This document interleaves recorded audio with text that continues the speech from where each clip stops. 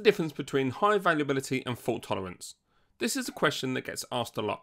I hear it from people who have had years of experience within the IT industry and those who are new and just starting out. Either way, there is clearly some confusion between the two, and understandably so. They both ultimately have the same goal: to keep your systems up and running should something fail within your architecture. But there is a difference. High availability can be defined by maintaining a percentage of uptime which maintains operational performance, and so this can closely be aligned to an SLA.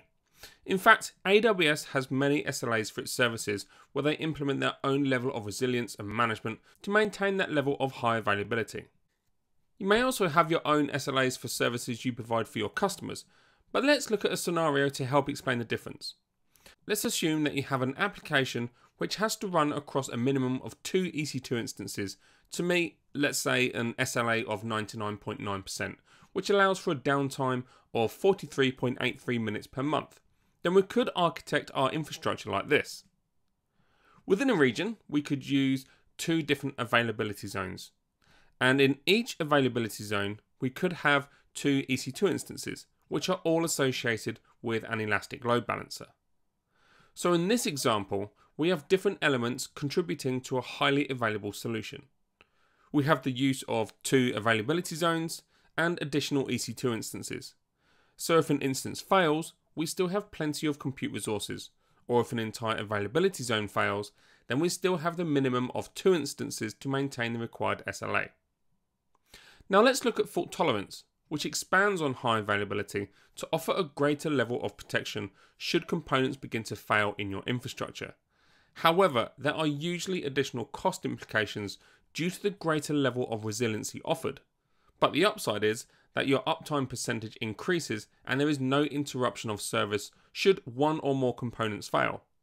With that in mind, we could argue that having 2 availability zones with 2 EC2 instances in each is fault tolerant at the AZ level, as operations would be maintained at the loss of an AZ and would still have the minimum number of instances still running. But should another failure occur, then the SLA would be impacted. So let's look at how we can take our high availability scenario that we just sketched out and adopt it with an increased fault tolerant design approach. So previously we had our single region approach, and so to increase the uptime of this solution, we could deploy the app across an additional AWS region. So we could literally mirror the environment from a single region to a second region. So this means should an EC2 instance fail, we still have compute. Should an AZ fail, again, we still have enough compute capacity. But now we can also maintain operation should an entire region fail.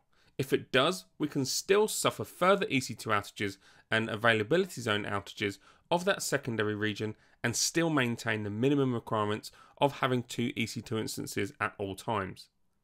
This of course offers a far greater uptime availability compared to the previous highly available solution we had with a single region, but it comes at an increased cost of running 2 active environments which can tolerate any component to fail.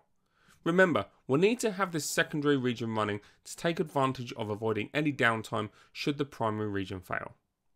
So from this, we can surmise that the fault tolerant systems are intrinsically highly available, but as we have seen, a highly available solution is not necessarily completely fault tolerant. It's down to you as to the level of high availability or fault tolerance you want to implement, and this really depends on the business impact it could have when components begin to fail. And do bear in mind, it's not if a failure occurs, it's when a failure occurs.